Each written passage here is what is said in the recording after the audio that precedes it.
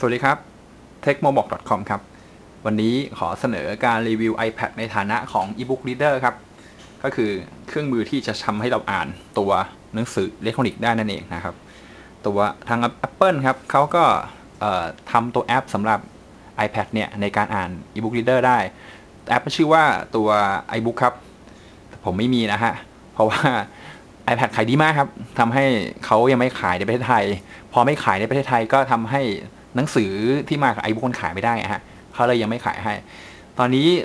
แอปที่เป็นพวก e-book reader แบบเดียวกับ iBook เนี่ยก็เลยผมเลยต้องใช้ตัวนี้ฮะ Amazon Kindle ก็เป็นแอปที่ทำให้อ่าน e-book reader ได้เหมือนกันครับโดยหนังสือที่จะอ่านในนี้ต้องซื้อผ่าน Amazon เท่านั้นครับหน้าจอแรกของ Kindle Amazon Kindle จะหน้าตาแบบนี้ครับเป็นโฮมสกรีนนะครับหน้าโฮมสกรีนกราฟิกสวยงามมีรูปเด็กอ่านหนังสืออยู่ครับตรงนี้ก็จะมีไอคอนรูปหน้าปกหนังสือที่ผมซื้อไว้เนี่ยวางเรียงอยู่นะครับตอนนี้มี4 เล่มถ้าใครไม่ชอบการวางหน้าจอแบบไอคอนแบบนี้สามารถปรับได้นะครับกดมุมล่างซ้ายตรงนี้ก็จะทำให้เราเห็นรายละเอียดชื่อหนังสือทั้งชื่อหนังสือและชื่อผู้แต่งแล้วก็ด้านขวาเขาจะมีแท็บเป็นตัวอักษรทำให้เราสามารถเลือกหนังสือตามชื่อผู้แต่งตามชื่อเรื่องได้นะครับในกรณีที่ใครซื้อหลายเล่มจริงๆนะแต่ตัวผมมีแค่4 เล่มมันก็เลยโชว์แค่นี้ครับลองดูข้างในกันครับว่าการอ่านหนังสือนะครับบน iPad เป็นยังไงบ้างลองมาดูครับพอคลิกหนังสือปั๊บจะขึ้นหน้าปกก่อนเลยครับเราก็เปิดหน้าแรกเลยครับวิธีการเปิดนะครับหรือตรงนี้ครับหน้าตาเหมือนกับการเปิดหนังสือนั่นเองนะครับเนื่องจากมันเป็นหนังสืออิเล็กทรอนิกส์ครับทำให้ตัวสารบัญเองเนี่ยมีลักษณะคล้ายๆเว็บก็คือนี่เปิดหน้าสารบัญอยู่ใช่ไหมครับผมต้องการไปบทที่2ผมก็จิ้มที่ chapter 2มันจะมาที่หน้าบทที่2ทันทีเลยนะครับเปิดอ่านได้นะฮะจะกลับที่สารบัญผมก็กดตรงนี้กดที่กลางจอนะครับจะทำให้เกิดเมนูขึ้นมาเนี่ยเมนูตรงกลางครับกดปั๊บมันจะขึ้นเมนูขึ้นมาผมเลือก table of content คือไปที่สารบัญกลับที่สารบัญอีกครั้งหนึ่งนะครับเลือกใหม่ทีนี้ถ้าผมอยากจะไปผมจำได้ว่าส่วนที่ผมอ่านครั้งที่ผมสนใจเนี่ยมันอยู่ท้ายๆเล่มแต่จำบทไม่ได้หรอกผมมาทางนี้ครับคลิกครั้งหนึ่งเพื่อเปิดบาร์ดูบาร์ตรงที่เป็นสเกลตรงเนี้ยมีการทำงานเหมือนกับแถบบาร์ของ Winamp แถบบาร์ของ iPod แถบบาร์ของ Windows Media Player ก็คือการคุมเนื้อหานั่นเองครับถ้าเกิดเราตัวหมุดอยู่หน้าสุดก็จะเป็นเนื้อหาอยู่ด้านหน้านะครับก็คือถ้าเกิดเราต้องการอ่านหนังสือที่อ่านจำนวนเนื้อหาที่อยู่ด้านหลังเนี่ยเราก็ต้องเลื่อนไปข้างหลังครับโอเคมาด้านหลังแล้วผมจำแล้วอยู่ใกล้ๆแล้วผมก็เปิดหาละคราวนี้หรือว่าง่ายกว่านั้น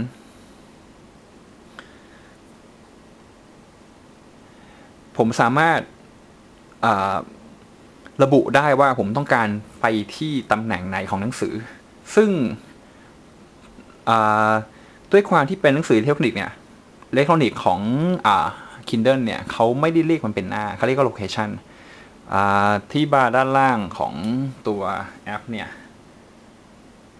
มันก็จะมีตัวเลขระบุอยู่ว่า location ที่เราอ่านอยู่เป็นเท่าไหร่ผมไม่แน่ใจว่าในคลิปจะมองเห็นหรือเปล่านะครับตรงนี้เขาบอกว่า location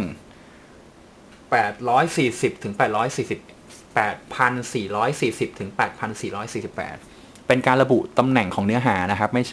ใช่หน้านะฮะเราก็ต้องจำเอาแต่ผมคิดว่าเราคนที่เพิ่งเริ่มใช้ e-book อาจจะไม่ค่อยชินอะไรแบบนี้เท่าไหร่ไม่เป็นไรครับเรามีสารบัญอยู่เรามีตัวบาร์ด้านล่างอยู่นะครับและเราก็มีตัวนี้ด้วยครับในกรณีที่เราจำได้แล้วเราจะอ่านหน้านี้แหละเราก็ขั้นหนังสือครับด้วยการกดมุมขวาจะปรากฏริบบิ้นขึ้นมาครับริบบิ้นตัวนี้โอเคพอถ้าเกิดเราปิดหนังสือไปเนี่ยเมื่อมาเปิดอ่านทุกครั้งเนี่ย Kindle จะเปิดหน้าสุดท้ายที่เราอ่านค้างไว้ครับแล้วก็ถ้าเราต้องการไปอ่านตัวที่เป็นบุ๊กมาร์คที่เราบุ๊กมาร์คไว้ใช่ไหมครับหน้าขั้นตรงนี้ ถ้ากรณีที่เราไปหน้าอื่นแล้วล่ะไปหน้าไกลๆเลยโอเคต้องการกลับไปหน้านั้นกดตรงนี้ครับเมนูล่างสุดจะมีบอกว่า My Note and Mark ก็คือให้เราเลือกบุ๊กมาร์คที่เราขั้นเอาไว้เมื่อสักครู่ผมจะลืมเองแล้วนะโอเคล่างสุดนะครับอันนี้คือบุ๊กมาร์คที่เราค้างไว้ล่าสุดจะเห็นว่าผมสามารถที่จะขั้นหนังสือไว้ได้หลายหน้ามากนะครับนี่คือตำแหน่งที่เราขั้นเอาไว้รวมถึงไฮไลท์ด้วยไฮไลท์คือลักษณะของการที่เราเหมือนกับเอาปากกาแต้มสีครับแต้มในบทความที่เราคิดว่ามันน่าสนใจนะครับเช่นวิธีการทำอย่างนี้ครับกดจิ้มค้างไว้นะครับจนมันขึ้นขึ้น selection ของ text ขึ้นมาเนี่ยเราก็เลื่อนโอเคเอาใหม่นะครับ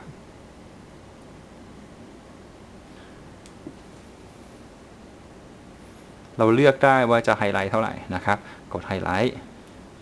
ไม่พอครับผมต้องการใส่โน้ตด้วยกดโน้ตเราก็สามารถพิมพ์เข้าไปว่าในบทความนี้เราอยากจะโน้ตอะไรไว้นะครับก็โน้ตเอาไว้นะครับเซฟเท่านี้ทุกครั้งที่เปิดหน้าจอตรงนี้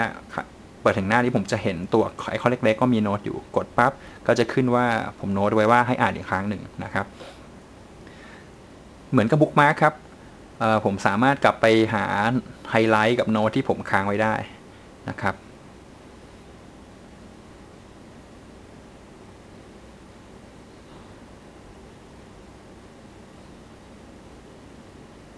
แต่ถ้าเกิดไฮไลท์กับบุ๊กมาร์คไว้หลายๆอันก็จะทำให้สับสนเหมือนกันครับโอเคผมยังหาไม่เจอเลยเป็นเพราะไฮไลท์กับบุ๊กมาร์คเล่นไว้เยอะครับก็เลยหาไม่เจอโอเคอันนี้ครับกลับมาได้ละบาร์ด้านล่างยังมีประโยชน์อย่างอื่นอีกครับก็คือยังมีปุ่มที่เป็นตัว A ตัวนี้ครับจริงๆมันไว้สำหรับการปรับตัวอักษรเนื่องจาก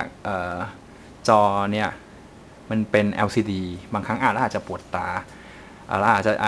อยากหยิบมันไกลๆตาแล้วหน่อยก็จำเป็นต้องเพิ่มขนาดตัวอักษรนะครับหรือว่าถ้าพารากราฟมันไม่สวยอะไรอยากจะปรับตัวอักษรให้เล็กลงก็ได้ทำให้รูปแบบมันน่าอ่านขึ้นนะครับรวมถึงว่าเราอยากจะปรับสีกระดาษบางครั้งสีขาวมันแสงท้องตาแสบตาจังเลยปรับเป็นแบบนี้ดีกว่าถ้าเลือกตัวอักษรที่เหมาะสมสีดำก็เป็นสีหนึ่งที่ทำให้อ่านแล้วสบายตาเหมือนกันนะครับ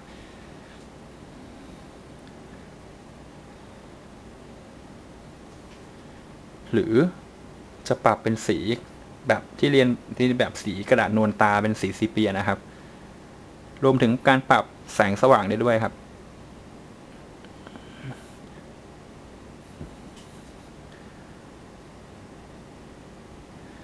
ทีนี้คำถามว่าหนังสือตรงนี้มาจากไหน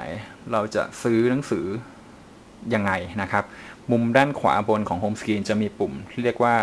Shop in Kindle Store นะครับกดปั๊บเนี่ย iPad จะเปิด Safari ขึ้นมาครับแล้วก็จะพาเราเข้าไปที่หน้าของเว็บไซต์ Amazon เพื่อสั่งซื้อหนังสือนะครับโดยที่การที่เราจะซื้อหนังสือของ Amazon ได้เนี่ยเรามีความจำเป็นต้องสมัครสมาชิกกับAmazon กันนะครับโดยต้องลงทะเบียนตัว iPad เนี่ยเข้าไปด้วยว่าเป็น Kindle 1 ของเรานะครับซึ่งในที่นี้ผมต้องขออนุญาตหยิบตัวนี้มาให้ดูนิดนึง iPhone ครับ iPhone เองเนี่ยก็มีแอปที่ชื่อว่าKindle เหมือนกัน